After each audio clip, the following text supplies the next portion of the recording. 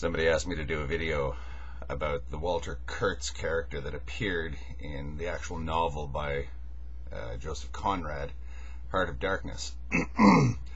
Heart of Darkness is one of my favorite novels, and it doesn't exactly paint the human race in a favorable light. Where do I feel, first of all, that Apocalypse Now differs from the novel? Well, in Apocalypse Now, I think the main issue was it wasn't really a movie about Vietnam. It was a movie set in Vietnam, but the issue was, I suppose, an issue that was raised by the Vietnam War. Everyone was complaining about the fact that the U.S. military had to fight the war with one arm tied behind its back. And, the issue was raised, what happens if we unleash the other hand? Well, what you get is you get the Walter Kurtz as played by Marlon Brando.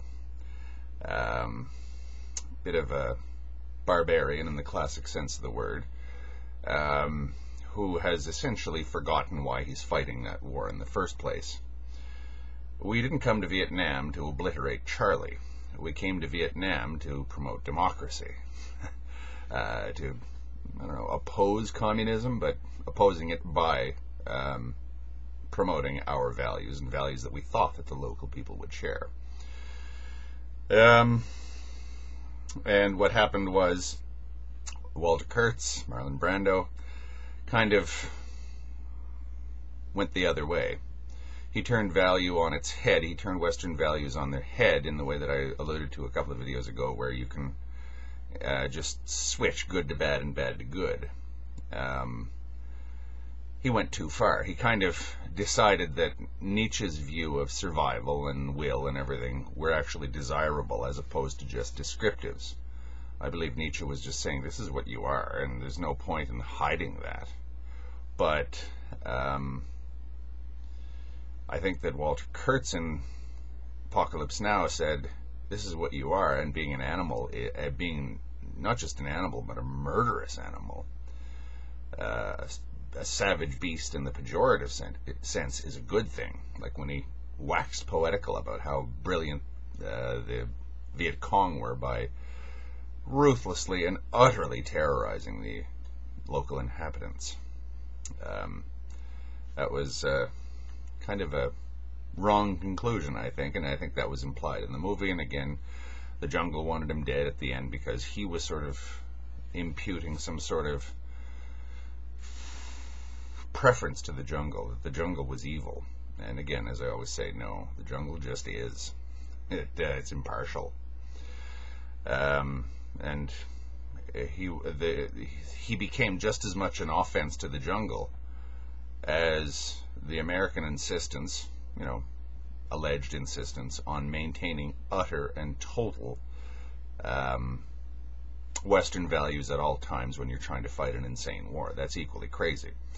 Trying to fight a nice war by the standards of Southeast Asian warfare is pretty crazy, but so is deciding that the worst aspects of Southeast Asian warfare are good, such as terror, atrocity, all this kind of thing.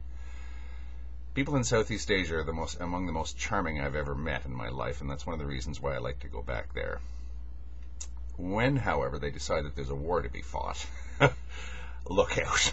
All of the peoples in Southeast Asia will just, they just go all out when there's a war on. The book, the character of Walter Kurtz in the book, a bit more difficult to read, actually.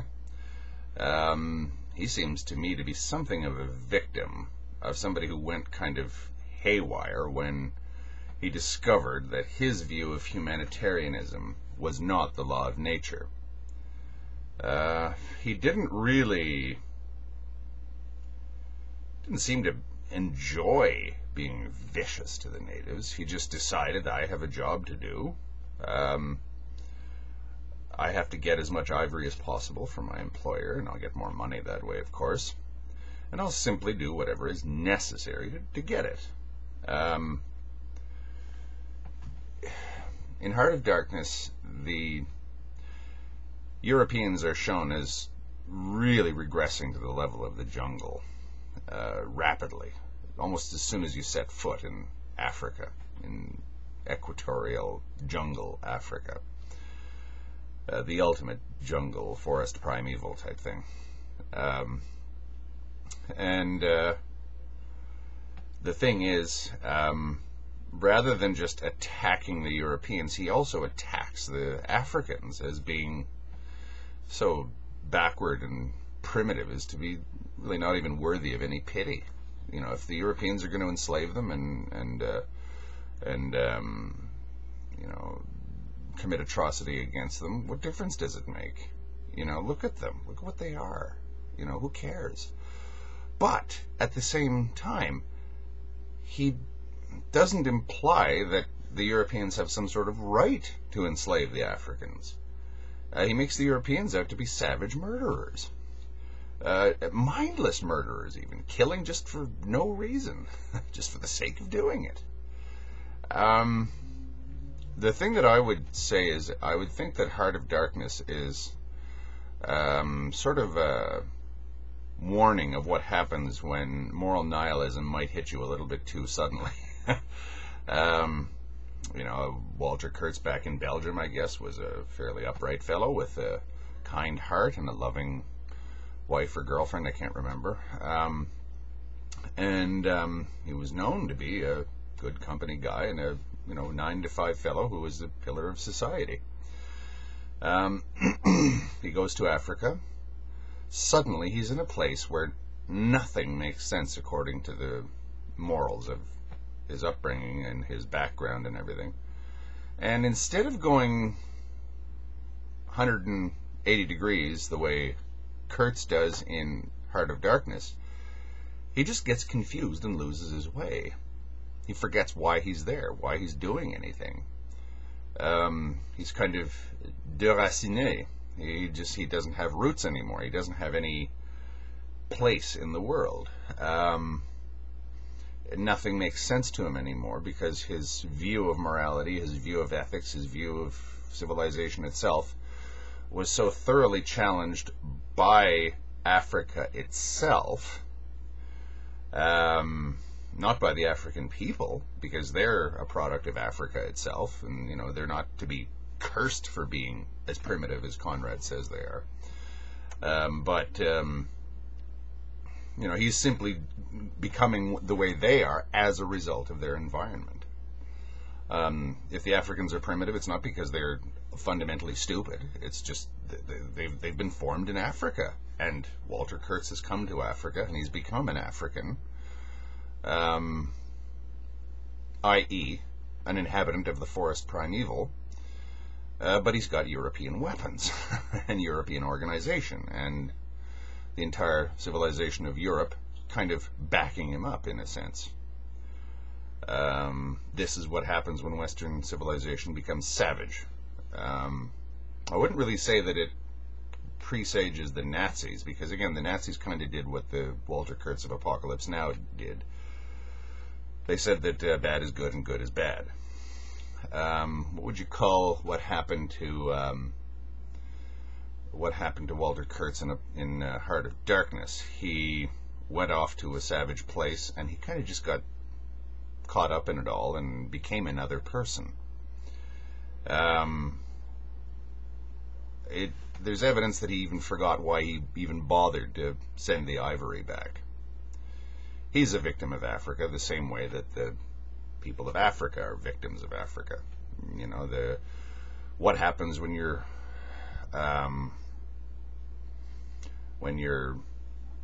removed from civilization. And it's interesting to point out that so long as the Africans are sort of portrayed as still being more or less aboriginal, I guess you'd say, more or less indigenous to Africa, they haven't been in any way Europeanized. They're seen as reasonably together.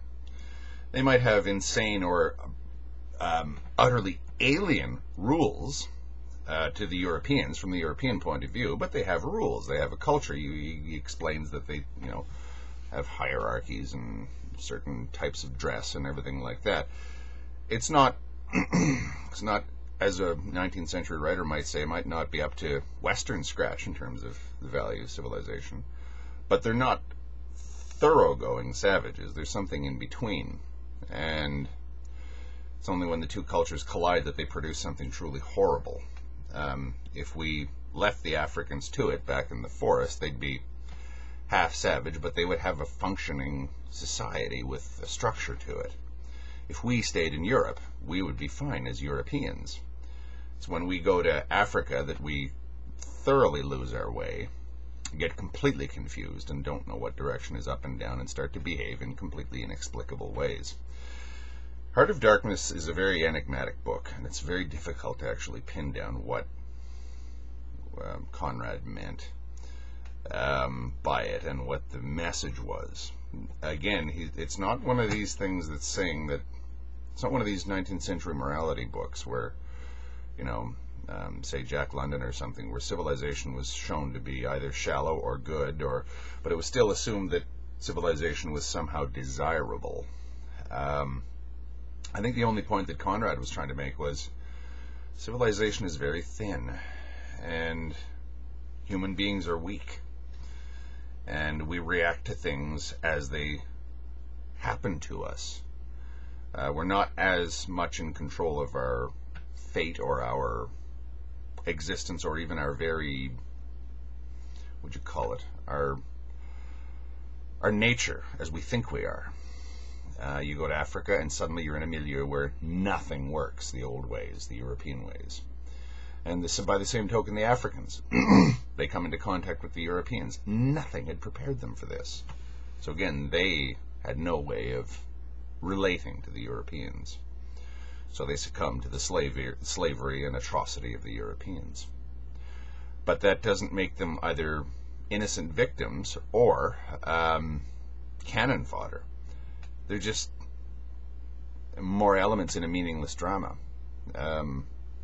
The same thing as the Europeans when they're on the boat. And everybody just blindly fires their rifles into woods where they know there are Africans. No reason other than to just kill Africans for the sake of killing Africans. These people might have been decent people who would never have thought of doing this back in Africa, or back in Europe. But the assumption is that, you're in the savage jungle. Very racist book, but you could argue that it's racist against white people as much as it is against Africans. A disturbing book, yes, a disturbing into, I guess, our heart of darkness, not darkness as in evil, but darkness as in completely lost. You're sailing up the Congo River into the heart of the void, I guess. The book always reminds me, say, of a horror kind of exploration novel. I think that it's not completely crazy to imply that Heart of Darkness is a horror novel. I don't think it is. I think in many ways it is a horror novel. It kind of has the same vibe to it in my reading of the book as At the Mountains of Madness by H.P. Lovecraft had, where, explorers are discovering a place where all the old assumptions are just wiped away apparently effortlessly, and they find out things about their own civilization that just blast their minds out. The explorers in At the Mountains of Madness, if anyone has read that novel, and the information comes on slowly but remorselessly when they find out that humanity is kind of an accident or a joke or some species that was just created by something else for some very minor purpose. It's the same thing as when they sail up the river to find Walter Kurtz, and slowly dawns on them that they're at the edge of everything. And if you're the sort of 19th century idealistic European who believes that you live in the age of progress and that it's all immutable and the First World War hasn't happened yet to disabuse you of that notion, going to Africa and going to, sailing up the Congo River, which at the time was a place that was absolutely notorious for atrocity, mostly European atrocity. The Belgian Congo Company was just the worst of colonialism. Um, you're basically you're flying into the absolute unknown, and I think Walter Kurtz in Heart of Darkness in the novel, he was similar to the one in the movie, but he didn't really ultimately take sides. He simply fell apart, I guess, when he went into Africa. The last vestige of his attachment to the country back home was the fact that he was still trying to find ivory. It's assumed that he didn't even grasp anymore why he was doing it. It's just all of what he was just melted away and disintegrated. And then, at the end, well, we all know what happened at the end. He's not the strong sort of Nazi Ubermenschish kind of character that Marlon Brando's Walter Kurtz is. I think he's just a very strong European that was slowly but inexorably knocked down to size by the reality of the precariousness of human existence. And he just sort of disintegrated. However strong he was, however good he was, the realities of life, the universe, and everything wore him down. Long video, but an interesting subject, and I wanted to respond to it. I got the message about a week ago, and I may actually, for about the umpteenth time, read Heart of Darkness again because of it. I think I like that novel, not because I like the creepiness of it all, where you're stepping outside of all accepted norms, and Conrad takes you into that world very effectively. Not because of that, but I think that I like the idea of being constantly reminded that I live in an artificial construct. I don't dislike the civilization I live in, but I'm not as attached to it, I don't think, as everybody else is, and I like to sort of think, or I like to remind myself just how artificial it all is. And Heart of Darkness and other kind of horror adventure novels like it, somewhat dystopian. They're very good at painting a picture or illustrating how easily our view of ourselves and our civilization can be smashed to atoms. In other words, just how superficial it all is. Where I differ with the movie Apocalypse Now is I don't think that we are at heart simple, blind killers. I'd say, sure, there's a big chunk of that in us, but there's a lot more as well, even though it's contradictory. It is there.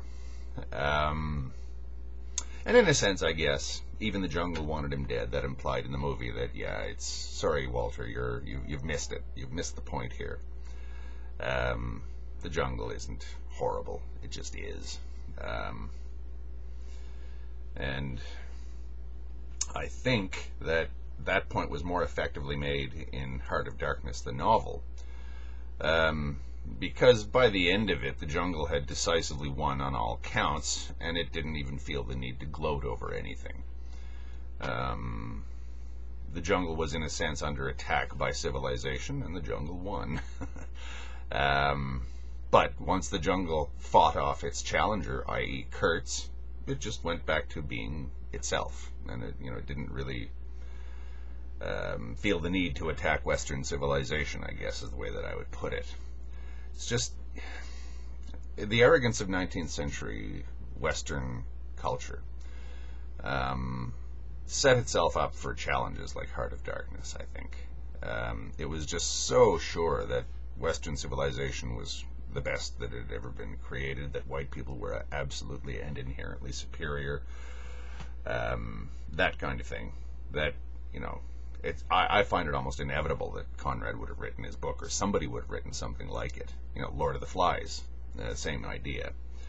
Just how superficial our civilization actually is. But wipe away that which is superficial, and we split over what results. I don't think that anything coherent actually results. I think It's not a case of let's be the meanest mofos around. It's just, okay, so we've wiped out one thing that we like, our civilization. What's going to replace it? It's not guaranteed to be horrible or hellish, but it might, it is guaranteed to be very, very, very different. And I guess dark. Dark, as in impenetrable, as in unknowable, as in nonsensical compared to everything that we had taken for granted before. Everybody knows that I don't think that an existential crisis of that sort, or something akin to that, automatically leads to complete implosion, the way Zopfe does in The Last Messiah. But it can. But it doesn't necessarily do that. I would say the lesson of Walter Kurtz and Heart of Darkness in the novel is that, there are no lessons. The world just is.